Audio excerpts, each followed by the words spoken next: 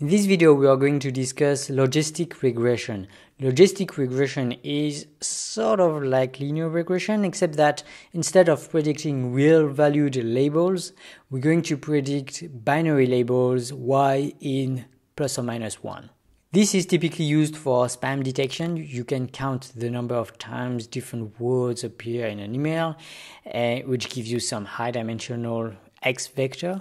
Then you may want to predict a label spam or not spam, which is -1 or +1, based on the value of the vectors X. One way to do so is to try to separate spam data points from not spam data points in the feature space using a hyperplane of equation W transpose X plus B. This is known as a linear classifier.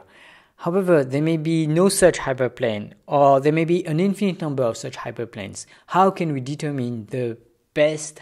Well, the basic idea of logistic regression is that we will include in our analysis a degree of uncertainty based on how far away we are from the hyperplane W transpose X plus B. This degree of uncertainty is captured by the so-called logistic function sigma of g equals to 1 over 1 plus e to the minus t. I cannot really draw it here because it has to be three-dimensional, but you have to imagine that the logistic linear separation of the data will be represented here by a surface which will have a smooth drop along the linear separator. If we look at this drop, we would see something like an S shape. One way to interpret the logistic regression is to consider that the height of the surface is the probability that the feature is a spam or has label +1. So if you are very far away from the linear separator, you're definitely a spam or not a spam.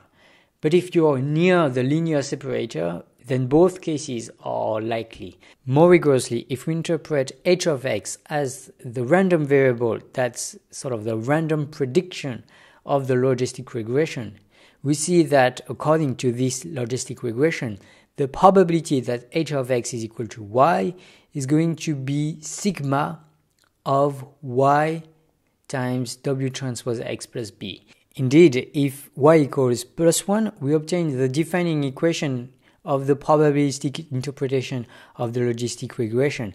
Otherwise, if y equals -1, we obtain probability of h of x equals -1 equals to 1 minus the probability of h of x equals to 1. And this is equal to 1 minus sigma of w transpose x plus b. And basic computations will tell you that this is actually equal to sigma of minus w transpose x minus b.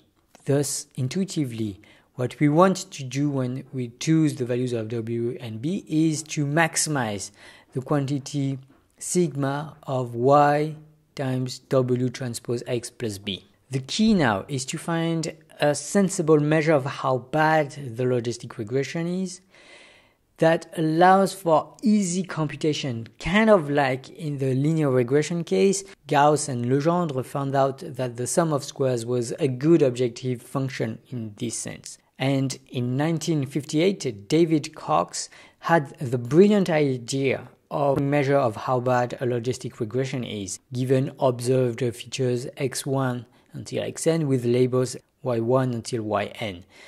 So this measure is, I'm going to call it a loss. It's equal to minus the sum of the logarithm of the sigma yi w transpose xi plus b.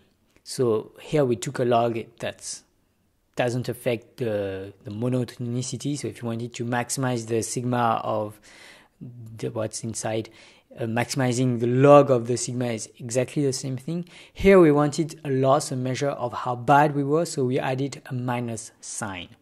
And if you do the computations, replacing sigma by its expression that I've given earlier, you see that this corresponds to the sum of the logarithm of 1 plus the exponential of minus yi w transpose xi plus b. Why is this formula so great? Well, first, it perfectly fits our intuitive idea that we should maximize the probabilities sigma of y times w transpose x plus b of good predictions of the labels in our training data set. But perhaps even more importantly, using the logarithm makes this loss function convex, so that determining a best logistic regression now boils down to minimizing a convex function.